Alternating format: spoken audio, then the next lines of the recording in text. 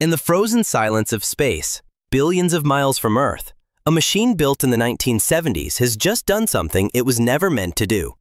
Voyager 1, the most distant human-made object in history, has turned its sensors not forward, but back, toward us, toward the solar system, toward home. And what it found out there, what it sent back, has left scientists rattled, engineers puzzled, and astronomers stunned. This isn't just about distance. It's about the fact that something in the data Voyager 1 just transmitted contradicts our entire understanding of the space beyond our solar system. Magnetic fields, plasma waves, cosmic radiation, it all pointed to one reality, until now. And the most unsettling part? This discovery didn't come from cutting-edge tech. It came from a spacecraft using less computing power than your old digital watch, powered by a plutonium heart that's been fading for decades. And still, it has whispered back something we were never ready to hear. So, what did Voyager 1 just confirm? What is it about this silent signal that makes it feel more like a warning than a measurement? Join us on the enigmatic journey of why, as we delve into another mystery surrounding 1 minute ago. Voyager 1 just turned back and confirms what we all feared. It all began with a cosmic coincidence that would only occur once every 176 years. The perfect alignment of Jupiter, Saturn, Uranus, and Neptune allowed NASA to slingshot a probe across the solar system using gravity assists, a technique that would shave decades off its journey. Launched in 1977, Voyager 1 wasn't built to last more than a few years. But here we are, nearly half a century later, and this tiny, outdated spacecraft is still going faster and farther than anything humanity has ever sent out. From flybys of Saturn's moons to jaw-dropping photos of Jupiter's swirling storms, Voyager 1 delivered some of the most iconic moments in the history of space exploration. But none of those compared to what it's facing now, because now it's not just traveling through space. It's venturing into a domain we were never meant to observe, a place where the sun's influence ends and something else begins. Voyager didn't just cross the heliopause, it disappeared into it, and what it found on the other side was far stranger than scientists predicted. Crossing into interstellar space was supposed to be a clean transition. The theories were confident. A sudden drop in solar wind, a shift in magnetic fields, a spike in cosmic rays. But when Voyager 1 crossed the boundary in August 2012, what it detected was confusing. Yes, the density of charged particles increased, just as expected, but the magnetic field, it stayed the same. That shouldn't have happened. The moment it exited the heliosphere, Voyager should have felt a new magnetic direction, one dominated by the galaxy, not the sun. Instead, it was like stepping through a door, only to find the same room on the other side. And then came the whispers, low-frequency plasma waves, strange oscillations recorded by Voyager's remaining instruments hinted at pockets of energy, patterns, rhythms. It didn't sound random. It sounded organized, intentional. Some scientists propose that Voyager hadn't actually left the heliosphere at all, that maybe the boundary is more complex, more chaotic, more intelligent than we ever thought. Years after crossing the heliopause, Voyager 1's instruments began transmitting data that didn't match any known profile. Background plasma noise suddenly began fluctuating, not from nearby stars or supernovae, but from a source that seemed to echo Voyager's own signal. This wasn't just static.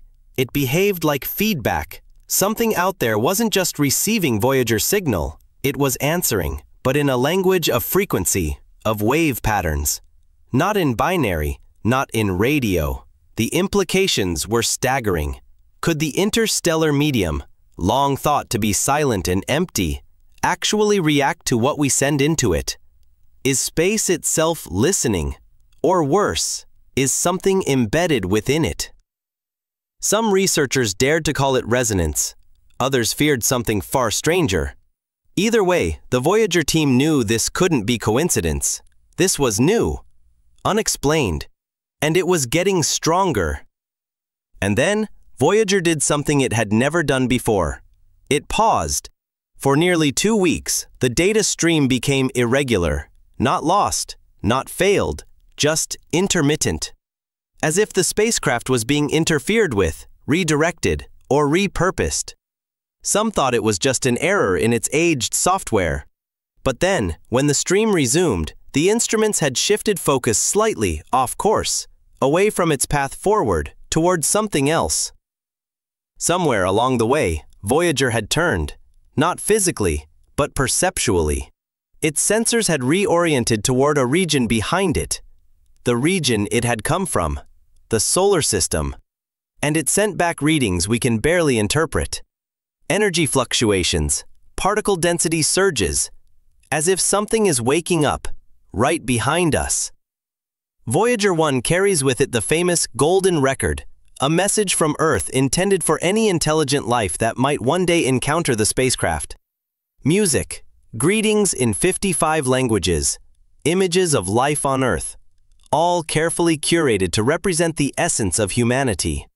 It was a symbol of hope, curiosity, and trust in the unknown. But what if that message wasn't just drifting through space anymore? What if something already found it? After Voyager reoriented its instruments, NASA analysts noticed subtle changes in the electromagnetic noise surrounding the spacecraft. Patterns emerged, some eerily similar to the waveform modulations used in the Golden Record's encoded audio. A rhythmic sequence, a mirrored pulse. It was as if the message had been acknowledged, reflected, or perhaps what they believe caused these anomalies. But among leaked internal reports, some scientists fear that our attempt to reach out may have triggered an awakening. We wanted someone to find it, but we never asked if they'd want to find us. Shortly after the turn event, Voyager's cosmic dust detector, long thought to be nearly useless at this distance, began logging unexpected impacts. Tiny particles, but too dense, too frequent, and moving at inconsistent speeds. These weren't interstellar dust grains drifting aimlessly. They were directed, clumped, structured. Instruments showed that the particles carried trace elements of exotic isotopes, some rarely found even in our own galaxy. It's as if Voyager had entered a pocket of space that wasn't entirely natural. The data sparked theories ranging from dark matter turbulence to artificial debris fields.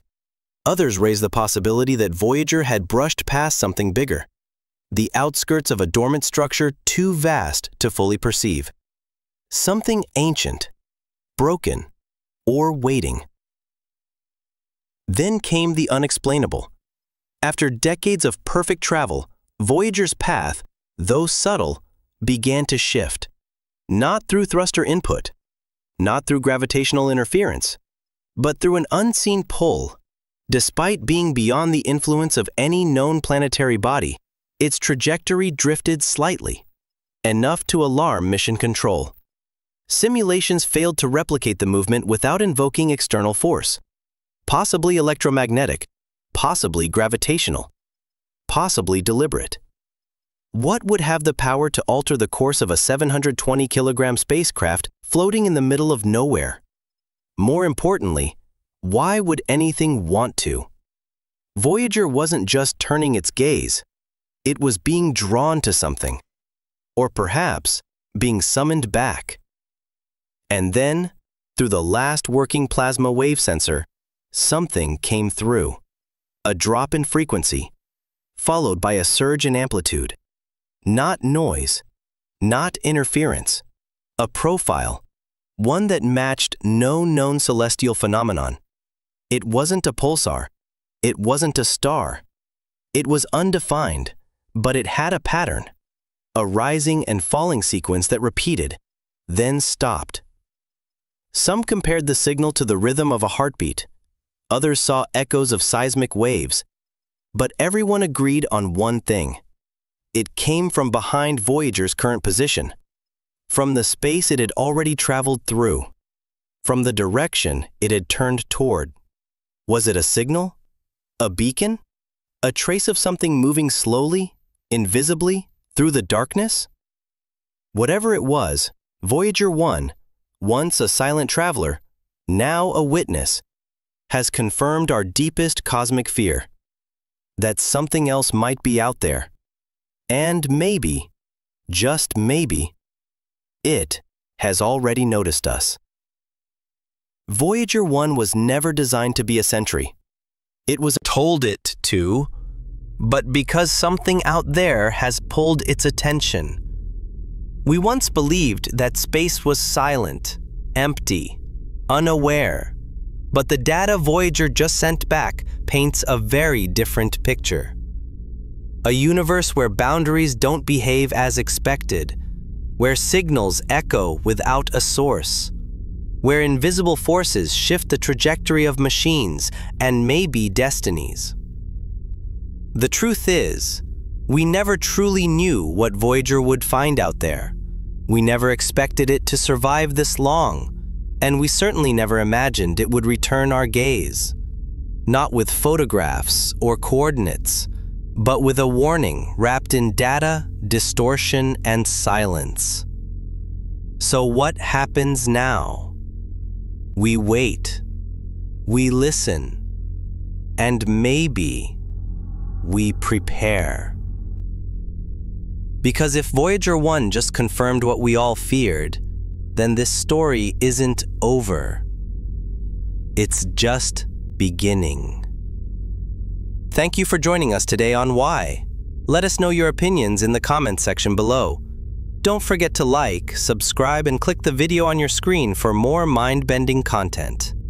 Keep waiting for another exciting Why adventure, and until then, stay curious and stay tuned.